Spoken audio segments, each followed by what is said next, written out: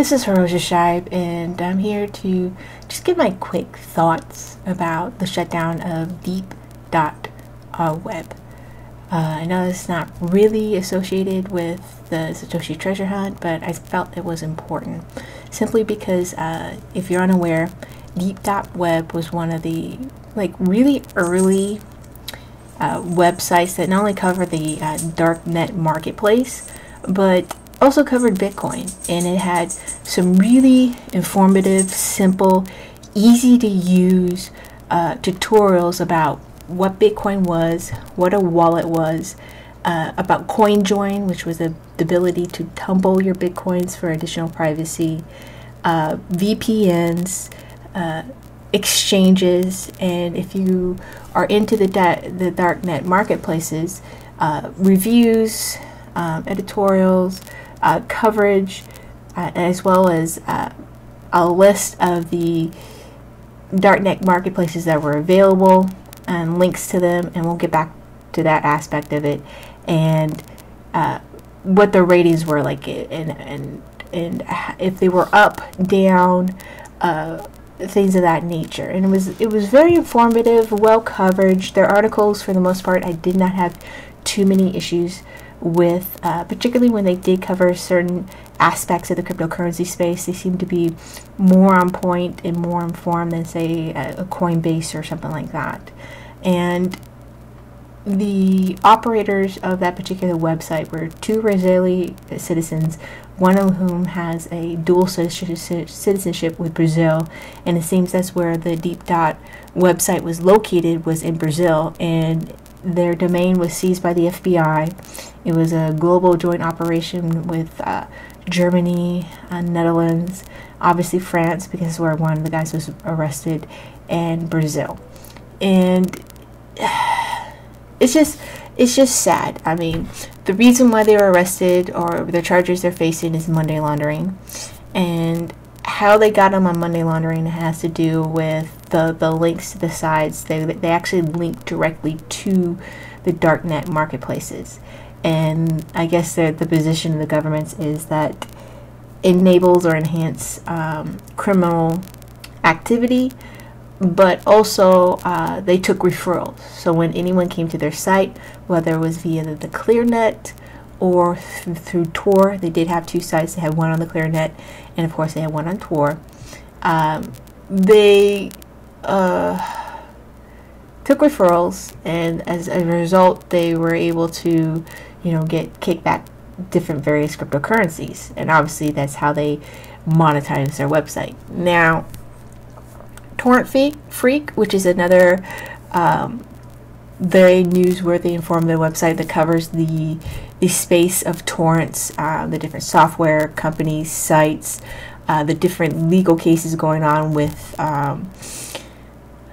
both music industry, that like RCA, I believe, is the organization that goes around and sues people, and the Motion Picture Association, the various different websites, countries, servers, policies, things of that nature. But Torrent Freak never actually directly links to any of these sites. They talk about the sites, they may even do reviews or talk about what's going on. They did a really great story follow about the Shutdown and Takeover ECTV, which was a very popular torrent site for TVs and movies, but mostly TVs. I think it occurred like a few years ago. It got taken over, and of course other people went to different sites, and the admins have started a different site, and just covering that, the ongoing legal case of Pirate Bay, things of that nature. But they never ever directly linked to any particular site, and because that's how they got you, that's how they get you.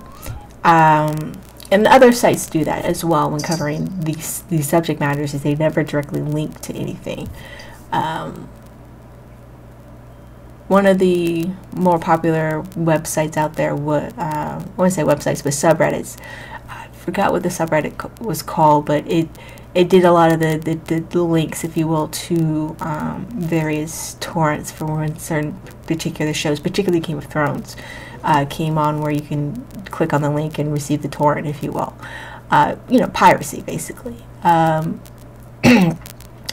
subreddit eventually got shut down, even though the admins and the mods were trying to negate or prevent the linkage or whatever, but it was still ongoing and it eventually went away.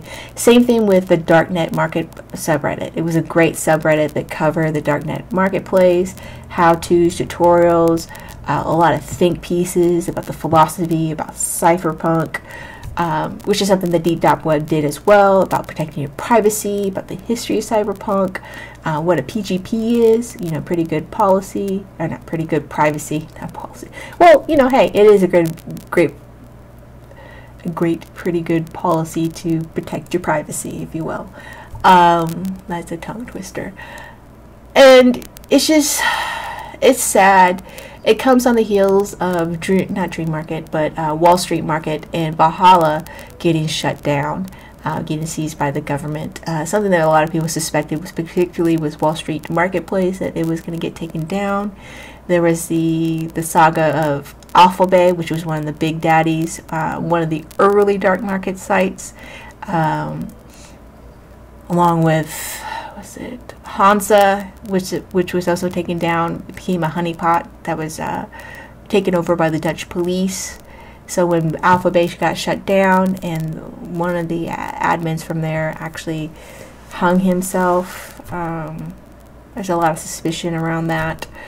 He was arrested, I believe, in either Thailand or the Philippines. When that got taken over, the Dutch knew that that site was going to get taken down, and that people were going to go to Hansa, and it became a honeypot to get the various vendors and users. And even to this day, from the very first darknet marketplace, Silk Road, there are still people being arrested for selling drugs on that site.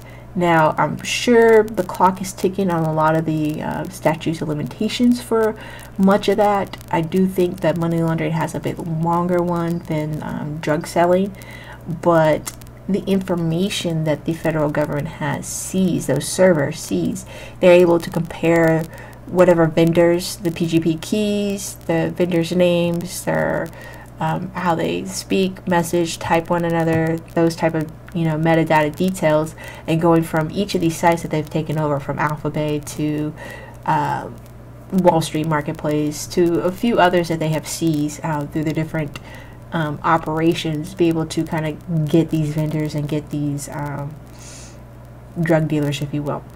And have what you will about the concept of drug dealing and illegality, you know.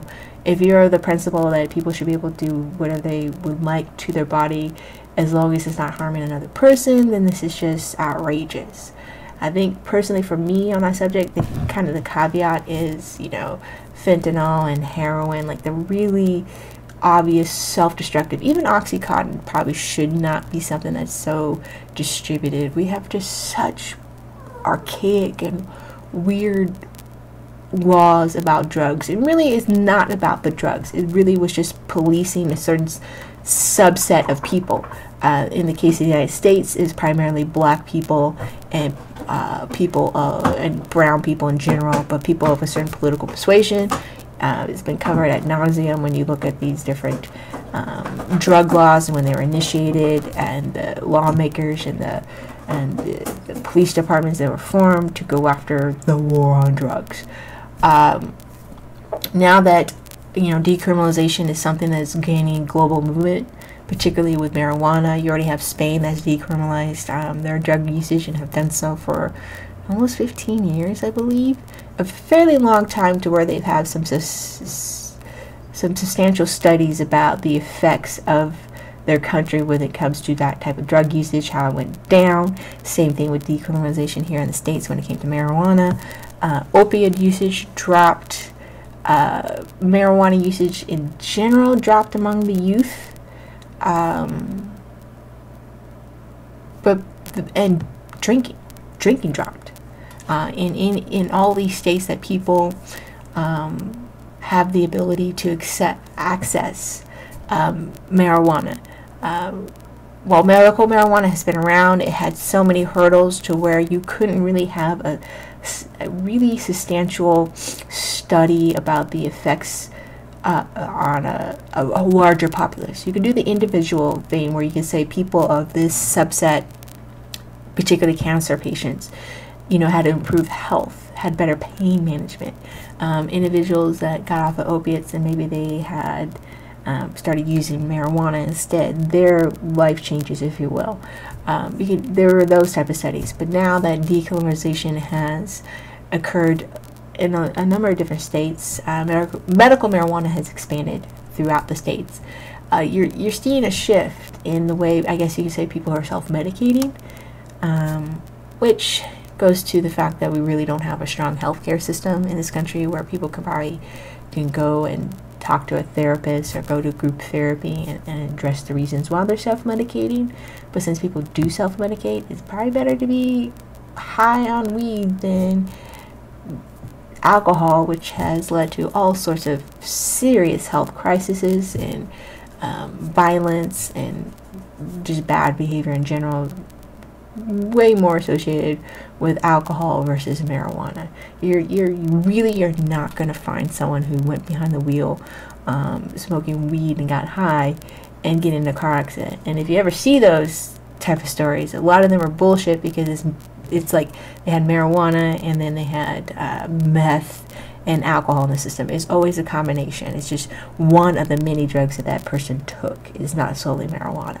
But alcohol, even to this day, even with all the initiatives and the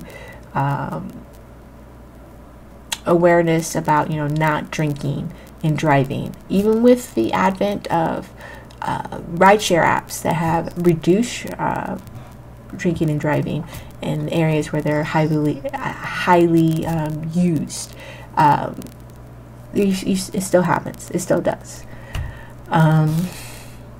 But it's just another long case of, I guess you can say, the fact that, there is a significant crackdown on these different marketplaces, these avenues of information.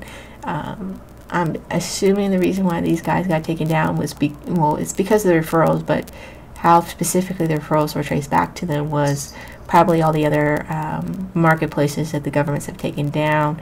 I guess they now have enough information to pursue, these criminal charges. And I'm sure there's more stuff that's going to come out.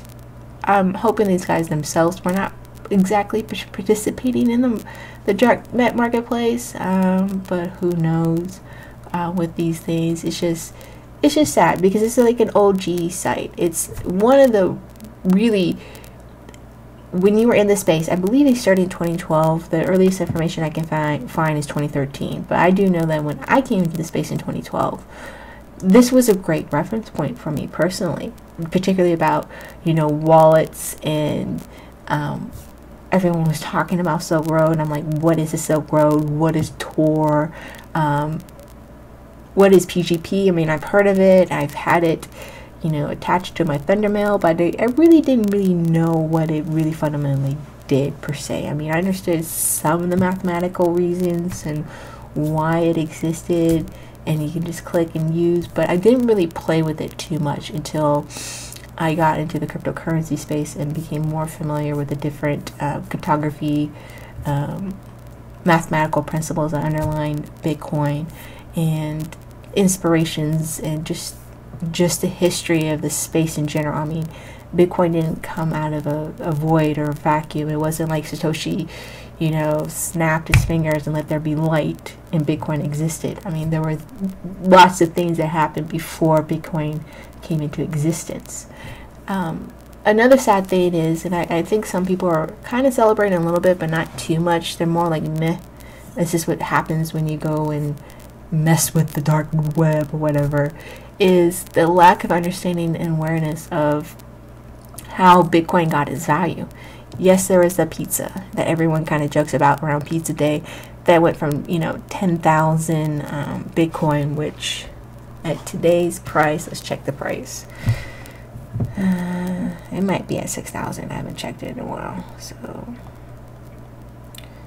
.com, close to 6,000, just round it up.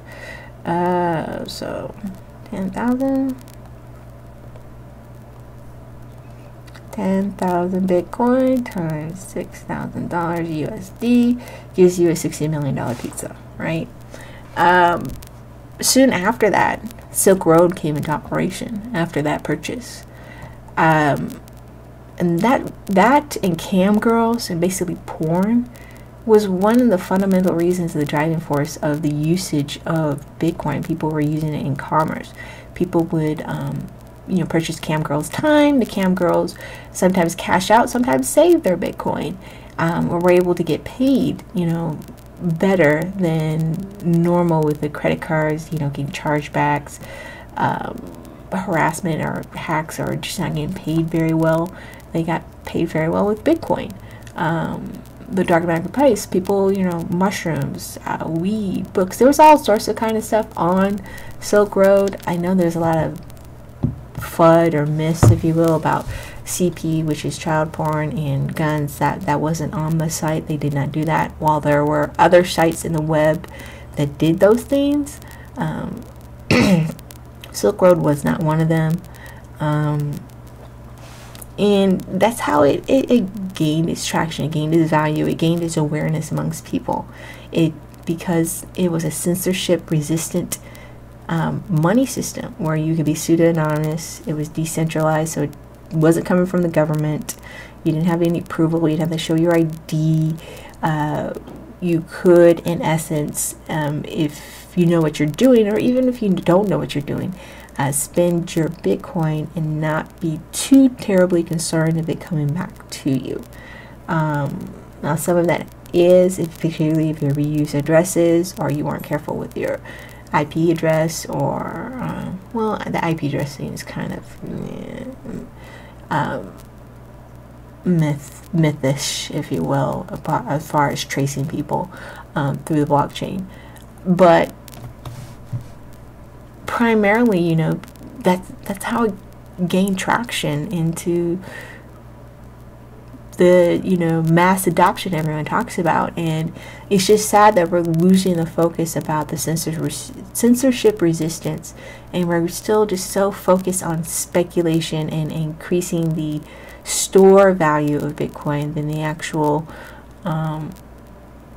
monetary, or the full mechanism of Bitcoin, about being able to spend Bitcoin. I mean, people do have spent Bitcoin and done this and that, but this is a monetary system that could really do great things. I keep thinking about the Pineapple Fund, how an anonymous individual gathered their Bitcoin and then was able to give to all these very worthwhile charitable organizations, $55 million USD at the time of Bitcoin. Now, of course, those charitable organizations, most of them cashed out, and we haven't quite closed the loop on a lot of different sectors in general.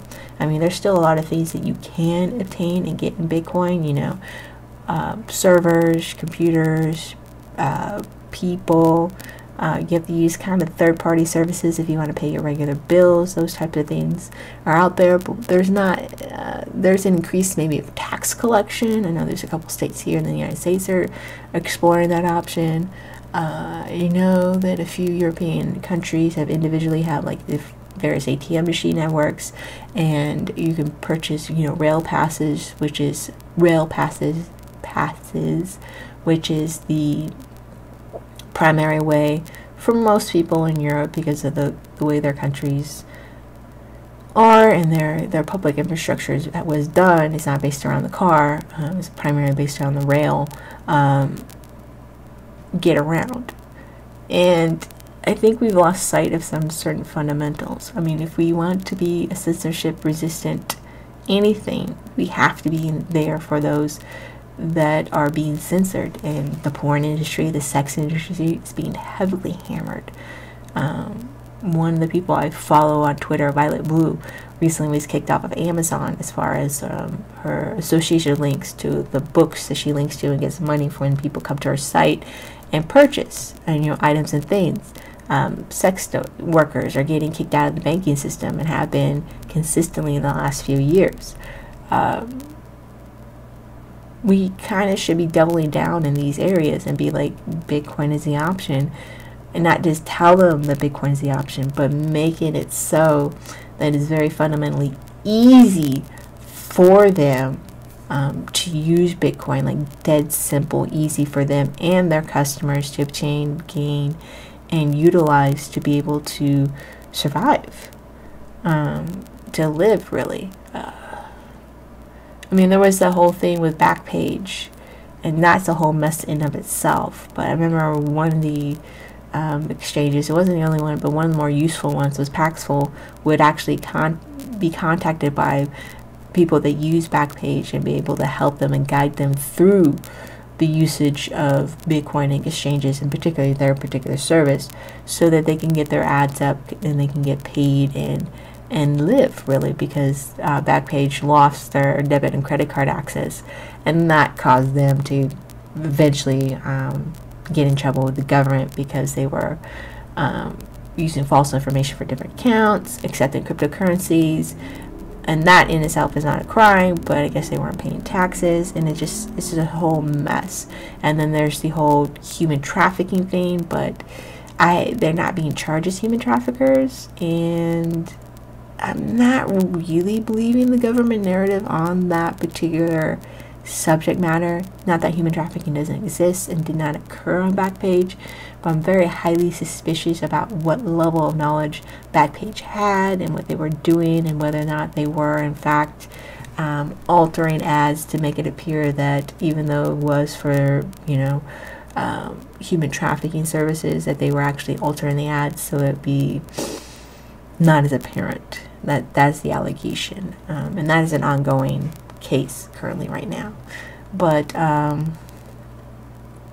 again, you know, just pour one out for one of the old G's of the cryptocurrency space. And I don't know, I was just kind of self-reflecting, if you will, from where we started to where we are now. And some of the things are great, you know, some of the tech stuff is good, you know, Taproot and storage signature BIPs have been proposed into the ecosystem.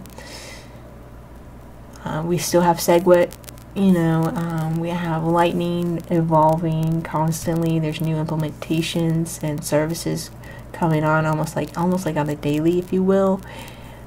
But there's still some core, I guess you could say, philosophical and economical things that just not quite there. I don't know why people are excited about ETFs, or really fundamentally the full approval of governments, which is something we're not going to get. We just are not going to get that. And we are in the gray area, and I don't think there's anything wrong with being in the gray area. I just think maybe we shouldn't so emphasize on, you know, like me, you know, kind of things. And the fact, I think, what is it, Fidelity or one of those, Emerita Trading, one of those marketplaces can allow people to trade Bitcoin now or buy Bitcoin. And I'm like, okay, what are they going to do it? Are they actually going to own the Bitcoin? What, you know, what's going on here? How does that really fundamentally add value to Bitcoin beyond the fact that it's just raising the store value? I mean, that's nice, that's great, but we need to kind of get past that and get to the rest of the different economic stuff of Bitcoin, if you will, what Bitcoin can do, and go beyond just store value and just, I don't know, focus on a city, focus on a country, and just build out. I mean, that's how the Visa card system existed. They went to one city in the state of California and offered this plastic card to pretty much all the residents. And that's how the Visa networks, you know, started. Maybe we need to focus on a city. I don't know if it's San Francisco or Chicago or somewhere where we just focus on a city and make everything payable in Bitcoin.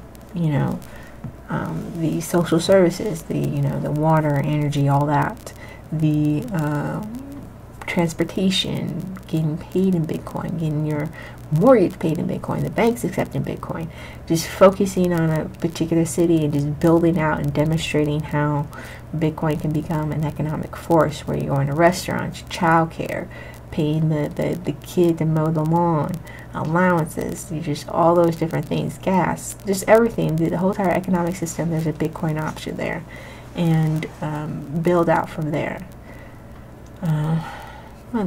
Again, these are just my thoughts.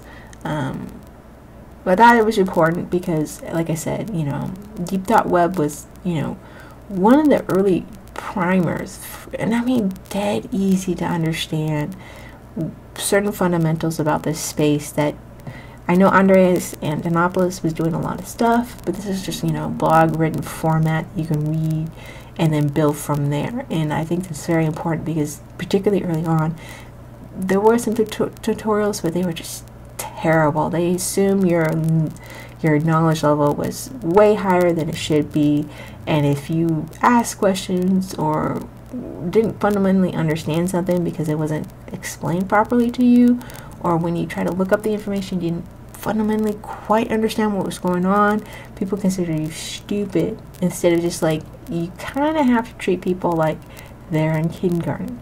And maybe kids can recognize their letters, know what they are, maybe string a few sentences together, and maybe haphazardly, you know, do a few letters and stuff like that. But fundamentally going to kindergarten and even first grade, it's just practicing and going over, and even if the kid knows it, and making sure they actually truly understand and know and can freehand it and do their ABCs, and instead of having the dotted line, being able to to trace over, they can, you know, do it clearly and legibly, and do it within a little, you know, 3-line space that happens, and just not treat people as they're stupid, but EL5 it, make it don't assume they know what a DAT file is. Don't assume they understand what their OS and registry, or even what type of internet connection they're supposed to have.